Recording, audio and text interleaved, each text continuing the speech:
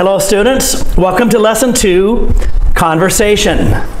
This exercise begins a 4-part story in this unit about Albert's birthday party. So there's going to be 4 stories in this unit that come from this conversation about Albert's birthday party. You can see also exercise 3, 6, and 7. It introduces reporting request.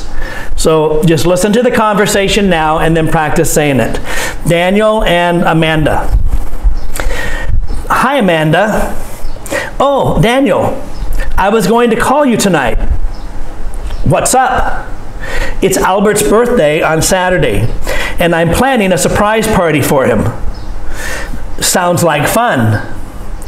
The idea is this. I've asked Albert to go to a movie with me at 6. After the movie, we go back to his apartment to have dinner. So be at Albert's by 7:30 to wait for us and surprise him. His roommate will let you in. Okay, great. Can you bring some soda? Oh, and don't say anything to Albert. No problem. Okay, so there's the conversation. Daniel and Amanda are talking about a surprise birthday party for Albert. So what are they going to do?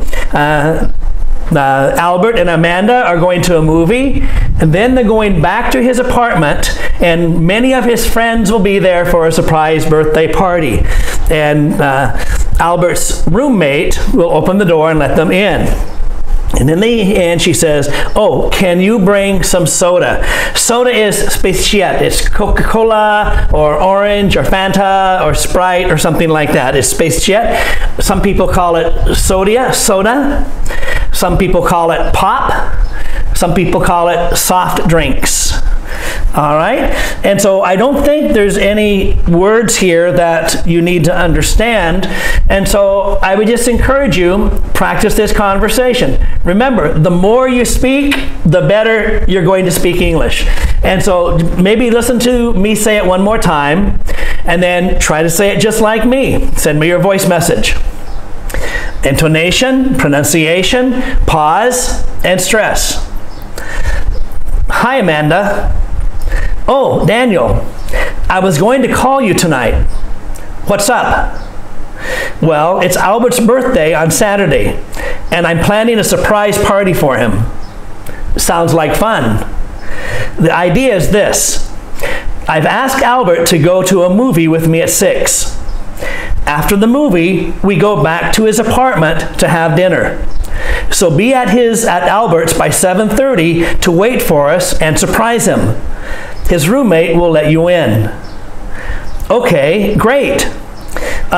Can you bring some soda? Oh, and don't say anything to Albert.